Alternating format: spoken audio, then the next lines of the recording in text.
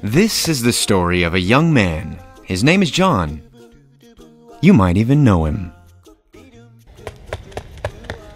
John has been a smart boy since he was young. He is athletic and popular. He plays the guitar once in a while and loves playing basketball. John grows up, goes to college, and graduates with good grades. He is young and unstoppable. He wants to change the world. You remember that stage of your life. John's dream is to be the world's most successful investor, the next Warren Buffett.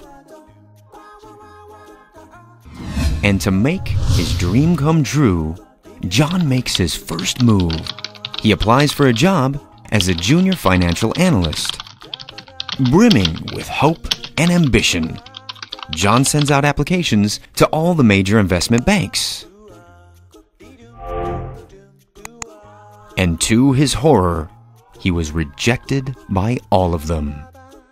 John is crushed, weighed down by disappointment and confusion. He talks to his favorite economics professor, Professor Pavlovsky.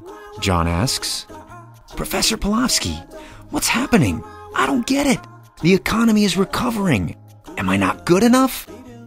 Professor Pavlovsky laughs and said, "Ha ha ha ha. Don't be too hard on yourself. The economy is experiencing a jobless recovery. Companies are making more money, but hiring less people." John is now confused. How is that possible? Professor Pavlovsky explains, "It's really simple. Many junior jobs are now done by algorithms, not humans. The banks don't need junior analysts like you to analyze data. Algorithms can do it 1,000,000 times faster than you.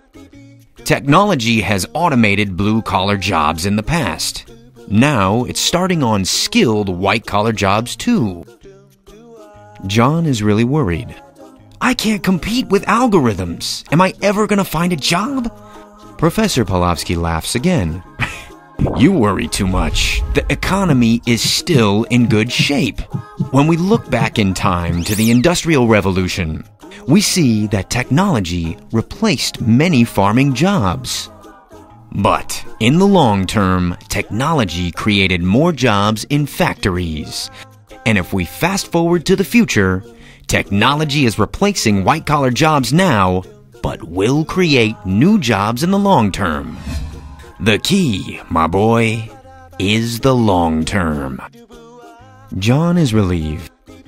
Phew, I was so scared.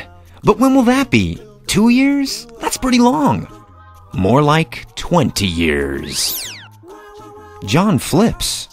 20 years is forever. I can't wait 20 years for technology to create new jobs. Professor Pavlovsky isn't so worried.